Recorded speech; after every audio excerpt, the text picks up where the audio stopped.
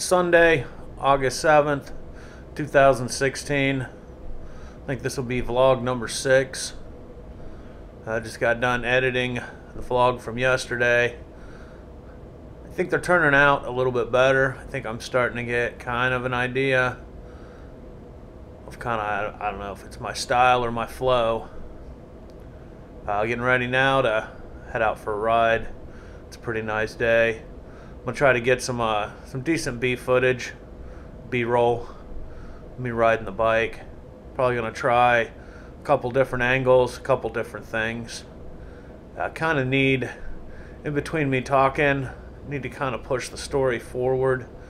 So, and it's a lot easier, I think, to just get to amass a decent amount of B-roll versus trying to shoot some every single day, because you know, it's just every time I get on the bike, I can't be hooking up the GoPro and trying to figure, you know, the best angle for a shot. Or I think it'd be better to just head out today for a few hours, just ride different areas and mess around with different placements of the camera and kind of amass, you know, like I said, a decent amount.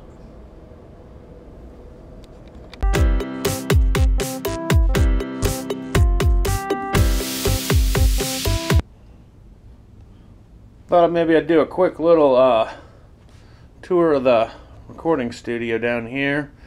This is my wall of guitars. Got 2 acoustics, 4 electrics, and a 6-string bass.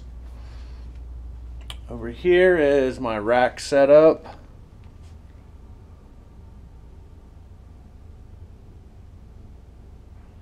Fairly legit. Here's my workstation, my monitor, a couple speakers, of course some skulls, keyboard. And this is my bass stack that I never use. Looks cool though. Here's kind of my guitar amp area. Got this little orange amp, got the VHT, hand-wired tube amp. And that's just a basic overview. I'll probably do a little more in-depth studio tour, go a little more specific into the different pieces of gear, what I use. So this is kind of crazy little GoPro setup I've got on the side of the bike. I can give kind of that angle, and I should be able to put it like right up there later. And on this side, I think my "don't fucking die" sticker is gonna keep me from putting it on the back. So see how this goes. Hopefully I don't end up losing it at 55-60 miles an hour going down the road.